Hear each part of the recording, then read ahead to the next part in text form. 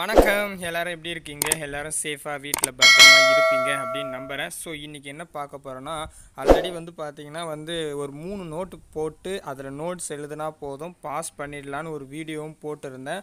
அதில் என்னென்ன எழுதுறதுன்னு நம்ம சொல்லிடணும் அப்படின்னு நிறைய பேர் கேட்டிருந்தீங்க. அதனால் நான் என்ன பண்ணியிருக்கேன்னா, ஃபர்ஸ்ட் ஆஃப் ஆல் ஒரு டாபிக் எடுத்து இந்த டாபிக் தான் முதல்ல இப்போ தான் நீங்கள் படிக்க போகிறீங்களா, இல்லை இதுக்கு முன்னாடி படிச்சிருந்தாலும் சரி, எதுலேருந்து நம்ம ஸ்டார்ட் பண்ணோம், எப்படி நான் படிச்சுட்டு வரணும் அப்படின்றதுக்காக தான் நான் என்ன பண்ணியிருக்கேன்னா, லாஸ்ட்டு நம்ம டிஎன்பிசியில் கடைசி 10 எக்ஸாமில் நடந்த கொஷின் கிட்டத்தட்ட இந்த நம்பர்ஸே போட்டிருக்கேன். 8, 2 இந்த கார்னரில் போட்டிருக்கு இல்லையா, ஸோ அதோட கொஷினே கொடுத்துருக்கேன். அந்த கொஷின் இயரில் கேட்ட கொஷின் லாஸ்ட்டு 10 கொஷின் பேப்பர் எடுத்து அதில் இருக்கிறத எடுத்து தான் நான் இந்த அனலைசிங் சொல்ல போகிறேன்.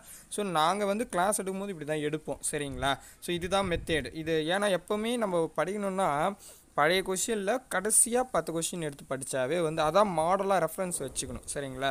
ஸோ அதுவே போதுன்னு சொல்ல ரெஃபரன்ஸுக்கு எடுத்துக்கணும், சரிங்களா?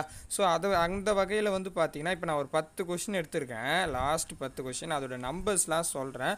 அது மட்டும் இல்லாமல் பார்த்தீங்கன்னா கடைசியாக பார்த்தீங்கன்னா உங்களுக்கு ஒரு நோட்ஸும் கொடுத்துருக்கேன். சிந்து சமவெளி நாகரிகத்தில் நோட்ஸுன்னு சொல்ல முடியாது, இது வரைக்கும் டிஎன்பிசியில் கேட்ட சிந்து சமவெளி நாகரிகத்தை பற்றி பாருங்கள், எவ்வளோ கொஷின்ஸ் இருக்குது பாருங்கள். சிந்து சமவெளி நாகரிகத்தை பற்றி இந்த நோட்ஸும் கொடுத்துருக்கேன். இதில் பார்த்தா இன்ட்டு தான், இது 100% உங்களுக்கு கவர் ஆகுமான்னு கேட்டால் கவர் ஆகாது. ஆனால் ரொம்ப இம்பார்ட்டன்ட் இன்ட்டு மட்டும்தான் இதில் இருக்கும். ஸோ அதையும் நான் உங்களுக்கு இதெல்லாம் எப்படி டவுன்லோட் பண்ணுறது, இதை எப்படி ஸ்டார்ட் பண்ணுறதுன்ற மொத்த வீடியோ சொல்ல போகிறேன். ஸோ ஃபுல் வீடியோ ஸ்கிப் பண்ணாமல் பாருங்கள். இந்த சேனலுக்கு புதுசாக இருந்தால் சப்ஸ்கிரைபிள் பண்ணிங்க, கூட பக்கத்தில் இருக்கிற பெல் ஐக்கனை ப்ரெஸ் பண்ணி ஆல் நோட்டிஃபிகேஷன் செலக்ட் பண்ணால் நம்ம போகிற வீடியோ உடனுக்குடன் வரும். இந்த வீடியோ பிடிச்சிருந்தால் லைக் பண்ணுங்கள், உங்கள் ஃப்ரெண்ட்ஸுக்கு ஷேர் பண்ணுங்கள், பிடிக்கலனா டிஸ்லைக் பண்ணுங்கள், ஒன்றும் பிரச்சனை இல்லை, சரிங்களா? சரி வாங்க. ஸோ ஃபஸ்ட்டு நான் டாபிக் எடுத்துக்கிறேன். நான் என்ன சொல்லியிருக்கேன்னா, லாஸ்ட்டு 10 கொஷின் பேப்பர் எடுத்திருக்கேன், ஓல்டு கொஷின் பேப்பர். அதில் குரூப் 2க்கு மாடல் கொஷின் விட்டாங்க இல்லையா, அதாவது சிலபஸ் சேஞ்ச் பண்ணிட்டோம்னே, அந்த கொஷினும் எடுத்திருக்கேன் ரெஃபரன்ஸுக்கு. ஸோ அதனால் பார்த்தீங்கன்னா அதோட கொஷின்ஸும் இதில் ஆட் ஆகிருக்கும். ஃபர்ஸ்ட் ஆஃப் ஆல் சிந்து சமவெளி நாகரிகம். சிந்து சமவெளி நாகரிகத்தில் பார்த்தீங்கன்னா 8 கொஷின்ஸ் கேட்டிருக்காங்க. அதாவது 10 கொஷின் பேப்பர் எடுத்திருக்காங்க, அதில் 8 கொஷினில் அதுக்கு ரிலேட்டடாக கேட்டிருக்காங்க. அடுத்தது குப்தர்களில் 2 கொஷின் தான் கேட்டிருக்காங்க. டெல்லி சுல்தான்லேருந்து 8 கொஷின் கேட்டிருக்காங்க. முகலாயர்லேருந்து 8 கொஷின் கேட்டிருக்காங்க. மராத்தியர்கள்லேருந்து 3 கொஷின் கேட்டிருக்காங்க. விஜயநகர காலம், பாமினி அரசுகளின் காலம், அது 3 கொஷின் கேட்டிருக்காங்க. தென்னிந்திய வரலாறுலேருந்து 5 கொஷின் கேட்டிருக்காங்க. ஸோ இதுலேயே உங்களுக்கு ஹிஸ்ட்ரியில் இதுதான் ரொம்ப இம்பார்ட்டன்ட் டாபிக். இந்த இம்பார்ட்டன்ட் டாப்பிக்கில் பார்த்தீங்கன்னா சிந்து சமவெளி நாகரிகத்திலேருந்தே 8 கொஷின்ஸ் கேட்டிருக்காங்க, சரிங்களா?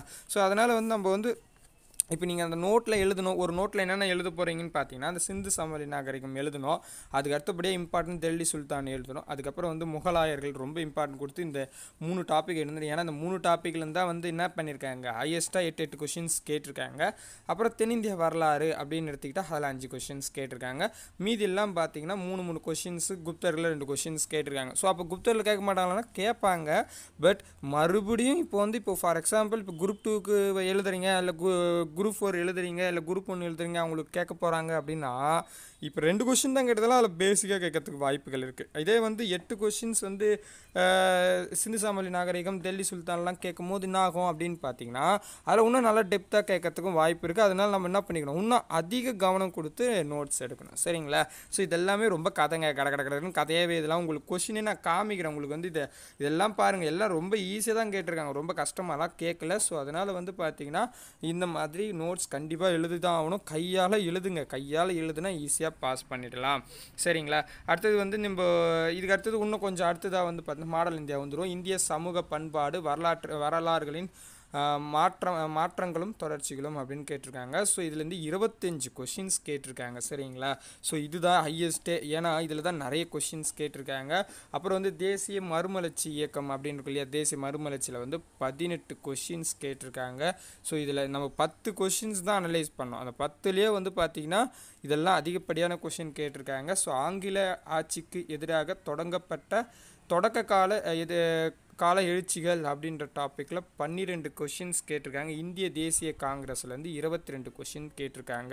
ஸோ இந்திய தேசிய காங்கிரஸ்ன்றது 10th புக்லேயும் 12th புக்லேயும் தான் ரொம்ப இம்பார்ட்டன்ட் இருக்கும், ரொம்ப ஈஸியாக இருக்கும். நல்ல ஷார்ட்டாக ஒரு நோட்ஸ் எழுதலாம், அதை எழுதணுன்னா. ஸோ அதுக்கெல்லாம் நான் என்ன பண்ணுறேன், இதுக்கெல்லாம் நான் முடிஞ்ச அளவுக்கு கொடுக்கறதுக்கு நான் ட்ரை பண்ணுறேன். ஆல்ரெடி இருக்குதுங்க. ஸோ ஸ்லிப் டெஸ்ட்டாக கூட கொடுக்கலாம், அதெல்லாம் நம்ம கொடுக்கணுன்னா. ஏன்னா உங்களை எழுத வைக்கிறதுக்கு வேறு வழி கிடையாது, ஸ்லிப் டெஸ்ட்டாக கொடுக்கறது பெட்டராக இருக்கும்னு நான் நினைக்கிறேன்.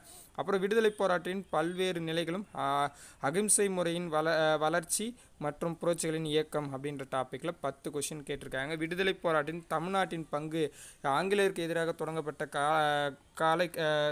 தொடக்க கால கிளர்ச்சி அதில் 9 கொஷின்ஸ் கேட்டிருக்காங்க. 19ஆம் நூற்றாண்டு 20ஆம் நூற்றாண்டினுடைய தமிழ்நாடு சமூக அரசியல் இயக்கங்களின் பரிணாம வளர்ச்சியிலேருந்து 8 கொஷின்ஸ் கேட்டிருக்காங்க. இதில் வந்து விடுதலை போராட்டத்தின் பெண்களின் பங்கும் இருக்குது. அந்த டாபிக் நான் சேர்க்கல, அது வந்து சேர்த்துங்க. அதில் வந்து 10th புக்கில் நிறைய இருக்கும், சரிங்களா? ஸோ இப்போ இதுலேயே வந்து பார்த்தீங்கன்னா இதுதாங்க ஸ்டார்டிங் பாயிண்ட்.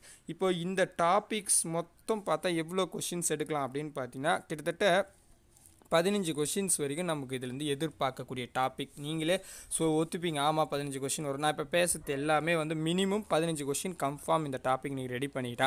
ஆல்ரெடி மேக்ஸில் வந்து ஒரு 15 கொஷினுக்கு நான் சொல்லிட்டேன், மேக்ஸ் இப்படி படிங்க கண்டிப்பாக 15 வாங்கலான்னு ஒரு ப்ளூ பிரிண்ட் மெத்தடும் சொன்னேன். இப்போ இதுவும் சொல்லியிருக்கேன். அப்போ 30 கொஷின்ஸ் ரெடி, ஓகேங்களா? நான் சொன்னது 120 சொல்லியிருக்கேன், கரெக்டுங்களா? அதான் 30 ரெடி. இப்போ 120ன்னும் போது எதை பேஸ் பண்ணி 120 அப்படின்னு நீங்கள் சொல்கிறேன்னு கேட்டிங்கன்னா, இப்போது நமக்கு வந்து சிலபஸ் வந்து பார்த்திங்கன்னா புது சிலபஸ் இருக்குது. புது சிலபஸில் வந்து என்ன சொல்லியிருக்காங்கன்னா 200 கொஷின் ஜிகேன்னு சொல்லியிருக்காங்க, கரெக்டுங்களா? இப்போது குரூப் 4 கூட வந்து பார்த்திங்கன்னா மெயின் சைட்லேருந்து தான் நான் சொல்லிட்டு வரேன். சிலபஸ் இது கிடையாதுன்னு சொல்ல. தமிழ் இருக்குமா இருக்காதான்னு எனக்கு தெரியாது. ஸோ கண்டிப்பாக தமிழ் இருக்கும், ஆனால் 100 கொஷின் இருக்குமா இருக்காதான்னு தெரியாது, சரிங்களா? அப்படின்னும் போது அது எப்படி ஜிகே அங்கே அமையன்றது எனக்கு தெரியல. அப்போ வந்து 100 கொஷினாக இருந்தால் அது மாறுபடும். 200 கொஷினாக இருந்தால் நான் சொல்கிறது 200 கொஷினுக்கு 120 கொஷின்ஸ் நம்ம எடுக்கலாம். அதுக்கு தான் நான் வழி சொல்கிறேன். அதில் இந்த டாபிக்ஸ் வந்து பார்த்திங்கன்னா கிட்டத்தட்ட என்னவாக இருக்கும் அப்படின்னு பார்த்தீங்கன்னா 15 கொஷின்ஸ் வரைக்கும் நீங்கள் எதிர்பார்க்கலாம். ஸோ அதனால் இதுக்கெல்லாம் எழுதுங்க. இதுக்கான ஷார்ட் நோட்ஸ் கூட நாங்கள் தரோம். ஸோ ஃபர்ஸ்ட் ஆஃப் ஆல் இது பாருங்களேன், சிந்து சமவெளி நாகரிகம் நான் இதெல்லாம் படிக்கல. நான் கீழே டிஸ்கிரிப்ஷனில் கொடுக்குற கொஷின்ஸை நீங்கள் அந்த கொஷினை நீங்களே பொறுமையாக படித்து பார்த்துங்க, சரிங்களா?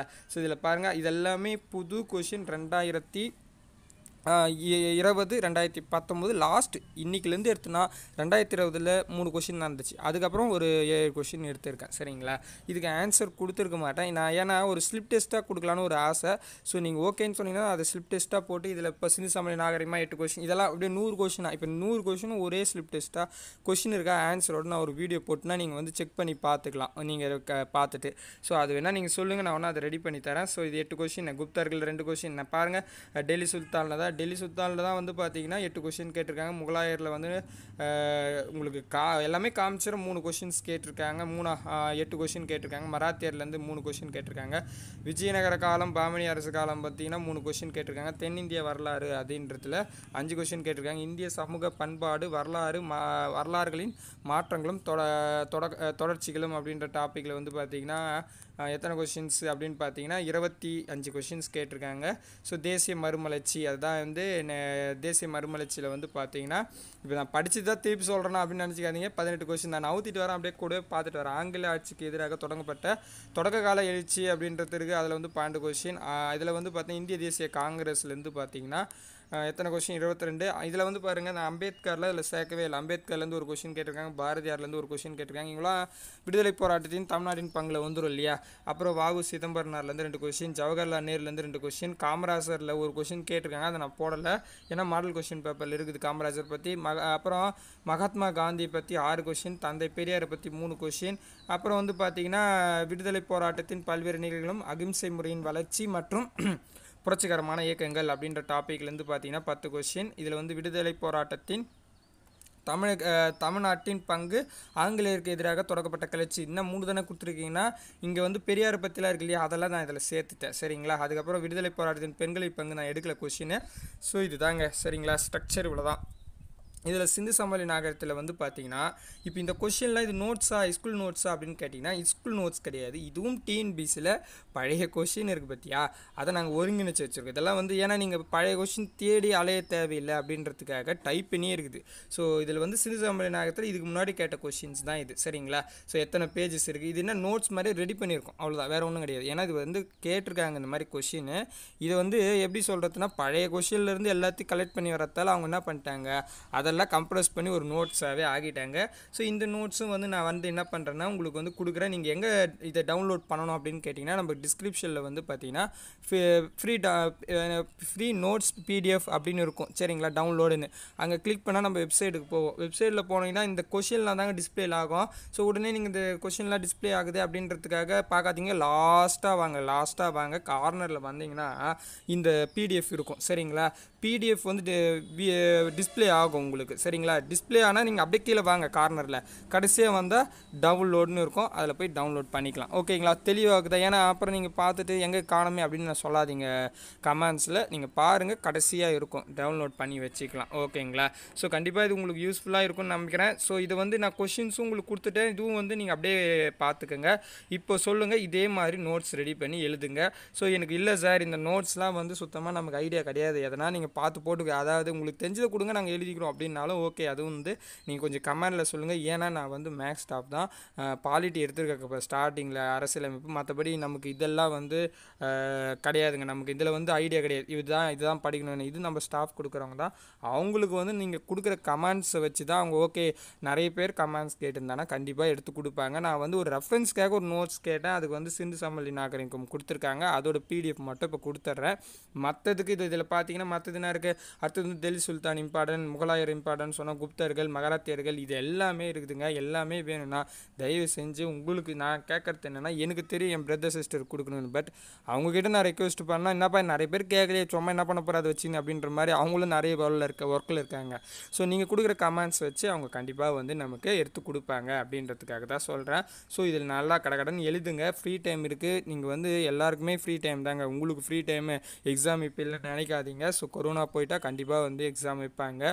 ஸோ அதனால் வந்து பார்த்திங்கன்னா எக்ஸாம் இருக்குது, 3 மாதம் கேப் கொடுப்பேன்னு சொல்லியிருக்காங்க. பட் என்னென்னா இந்த 3 மாதத்தில் நீங்கள் படிச்சிடுறீங்களா அப்படின்றத யோசிங்க. இப்போ விட்டுட்டு அப்போ 3 மாதத்தில் படிப்பீங்களா? அதுவும் இல்லாமல் இப்போ நிறைய பேர் படிச்சுட்டு இருக்காங்க, எனக்கு தெரிஞ்ச ஏகப்பட்ட பேர் வந்து கடுமையாக படிச்சுட்டு தான் இருக்காங்க. ஏன்னா எப்போ வந்தாலும் இந்த டைம் போயிடணும், ஏன்னா அதுக்கு அடுத்த வருஷம் வேக்கன்சி வெரி லோவாக இருக்கும் அப்படின்றதால வந்து 2020 வைக்கக்கூடிய எக்ஸாம் பாஸ் பண்ணாதான் உண்டு அப்படின்ற மாதிரி. ஏன்னா அடுத்த முறை வந்து வேக்கன்சி எப்படி இருக்குன்னு நம்மளால சொல்ல முடியாது. ஏன்னா வந்து அவங்க வந்து ரிட்டையர்மெண்ட் ஏஜ் வந்து இன்க்ரீஸ் பண்ணியிருக்காங்க இல்லையா? ஸோ அதனால் வந்து அடுத்த வருஷம் கண்டிப்பாக வந்து அதுக்கு ட்ராப் வரும், கண்டிப்பாக இருக்கும். ஸோ அப்படின்னும் போது அது குரூப் 4 குரூப் 2 வேலையெல்லாம் கொஞ்சம் பாதிப்பு ஏற்படும். அப்படின்னும் போது அப்போ வந்து 2021 நமக்கு இருக்குமா இருக்காதானே சொல்ல முடியாது. இந்த எக்ஸாம் விட்டா அடுத்த 2022 தான் வரும். அப்பா அப்படின்னும் போது எவ்வளோ நாள் வெயிட் பண்ணோம்? அந்த வருடக்கணக்காக வெயிட் பண்ணுறதுக்கு இப்போ இருக்கிற மாத கணக்கில் படிச்சுட்டு போயிடுங்க அப்படின்றத நான் இந்த நேரத்தில் சொல்லிக்கிறேன். ஏன்னா வந்து நீங்கள் சாட்னு சொன்னானா பார்த்துக்கலாம்னு சொல்லி இங்கே போர் வரட்டும்னு, பட் அப்புறம் வந்து பார்த்தீங்கன்னா எல்லாரும் படிக்கிறதால உங்களுக்கு வந்து சிரமமாயிடும். கொஷின் ஈஸியாகவே இருந்தாலும் உங்களுக்கு கஷ்டமாக இருக்கும். ப்ராக்டிக்ஸ் தான் ரொம்ப முக்கியம். மேக்ஸுக்கும் அதே மாதிரி 15 கொஷின் கொடுத்துட்டேன், எழுத ஆரம்பிச்சிருங்க.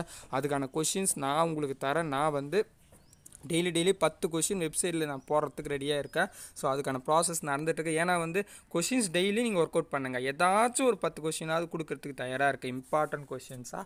ஸோ அதையும் நீங்கள் ஒர்க் அவுட் பண்ணிங்க, ஃபாலோ பண்ணிங்க. ஸோ கண்டிப்பாக உங்களுக்கு யூஸ்ஃபுல்லாக இருக்கும்னு நினைக்கிறேன். எல்லோரும் சேஃபாக வீட்டில் பத்திரமா இருங்க. பாய் பிரதர் அண்ட் சிஸ்டர்.